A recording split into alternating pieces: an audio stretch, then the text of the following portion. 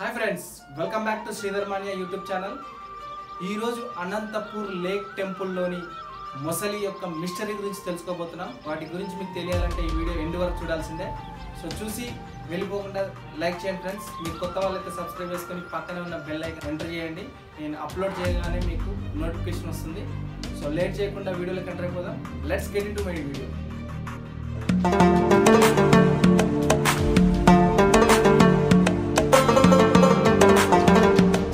సంపన్న దేవుడు అనగానే అనంత పద్మనాభ స్వామి గుర్తొస్తాడు।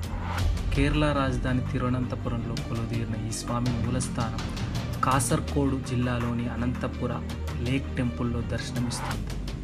సరస్సు మధ్యలో నిర్మితమైన ఆ ఆలయంలో విష్ణుమూర్తిగా కొలువుదీరిన ఈ స్వామివారికి మొసలే అంగరక్షకుడు। ఇలాంటి ప్రత్యేకతలన్నిటికో నిలువైన ఈ దేవాలయాన్ని తెలుసుకుందాం। మలబారు తీరంలో కొలువైన సిరిమంతుడు అనంత పద్మనాభుడు తిరువనంతపురంలో వెలిసిన మూలస్థానం మాత్రం కేరళకు ఉత్తరాన ఉన్న కాసర్గోడ్ జిల్లాలోని అనంతపూర్ లేక్ టెంపుల్లో ఉంది। ఈ ఆలయం 2 ఎకరాల కోనేటితో నిర్మితమై చూపర్లకు ఓ దివిలా కనిపిస్తోంది। అనంత పద్మనాభుడు 5 పడగల నాగరాజు పైన సేద తీరుతున్న విష్ణుమూర్తిలా సాక్షాత్కరిస్తాడు। తన ఒడిలో ఆలయాన్ని నింపుకున్న ఈ సరస్సుకు ఒకవైపు గుహ ఉంది। అనంత పద్మనాభుడు ఈ గుహ నుంచే తిరువనంతపురం క్షేత్రానికి చేరుకున్నాడని చెబుతుంటారు। అలానే సరస్సుకు మరోవైపు కొండలు గుట్టలు ఉంటాయి। పచ్చని ప్రకృతి మధ్య అందంగా కొలువుతీరిన ఈ ఆధ్యాత్మిక క్షేత్రం అనంతపుర గ్రామంలో ఉండడం వల్ల దేవాలయానికి అదే పేరు వచ్చింది। ఇది మంగళూరుకు 60 కిలోమీటర్ల దూరంలో ఉంది। దీర్ఘ చతురస్రాకారంలో ఉన్న సరస్సుకు మధ్యలో గుడి ఉంటుంది। గర్భగుడిలోని స్వామి భూదేవి శ్రీదేవి సమేతంగా కొలువుదీరి ఉన్నారు। గరుత్మంతుడు హనుమంతుడు నమస్కరిస్తూ నిల్చొని ఉంటారు। అలానే ఇక్కడ కడు శర్కర యోగం విగ్రహాలు ఉన్నాయి। దేవదారు చందనం మట్టి కాయగూరలు వెదురుగుజ్జు మాంసం వంటి 108 పదార్థాలతో చేసిన ఆ విగ్రహాలను కడు శర్కర ప్రతిమలు అంటారు।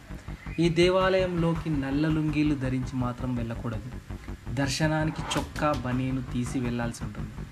ఇక్కడ నిత్యాన్నదానం జరుగుతుంది। 3000 మందికి ఏకకాలంలో వండి వార్చే వంటగదిని 1991లోనే నిర్మించారు। ఈ దేవాలయానికి మరో ప్రత్యేకత కూడా ఉంది, అదే బాబియా। ఆ సరస్సులో ఉండే మొసలి పేరే బాబియా। ఈ మొసలే విష్ణుమూర్తికి అంగరక్షకుడు। 70 ఏళ్ల నుంచి అక్కడే నివసిస్తోంది। కేవలం పరమాన్నం మాత్రమే తింటుంది। ఉదయం 8కి మధ్యాహ్నం 12 గంటలకు మాత్రమే అన్నం తినడానికి సరస్సులోంచి గుడి వద్దకు వస్తుంది। ప్రధాన పూజారే స్వయంగా దీనికి అన్నం తినిపిస్తాడు। ఫోటోలో చూపించిన మాదిరిగానే సేమ్ అలాగే తినిపిస్తాడు। బాబియా రోజుకు 2 కేజీల అన్నం తప్ప ఏమీ తినదు। నీళ్లలోని చేపల్ని అస్సలు తినదు। ఎవరికీ ప్రాణహాని తలపెట్టదు। ఈ సరస్సులో ఇది 3వ మొసలి। ఒక మొసలి చనిపోగానే మరొక మొసలి వస్తుంది।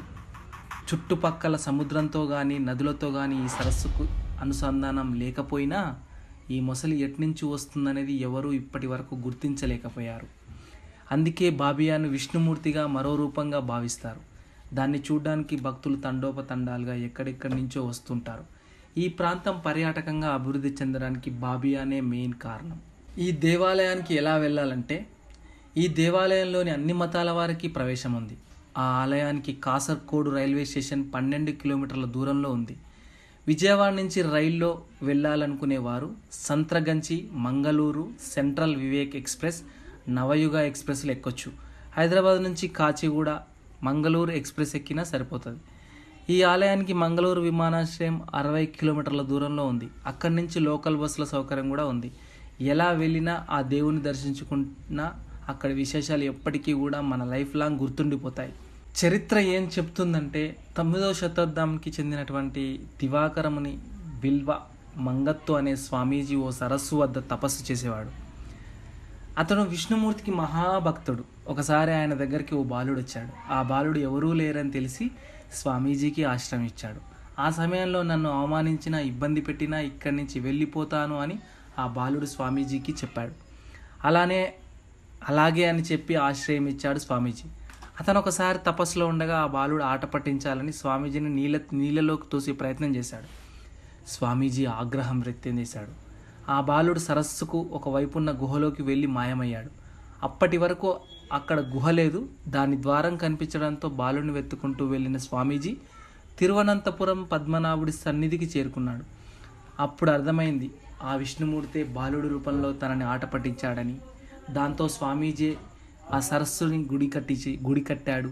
అనంత పద్మనాభుడి మూలస్థానం కావడంతో గుడికి గ్రామానికి కూడా అదే పేరు వచ్చింది.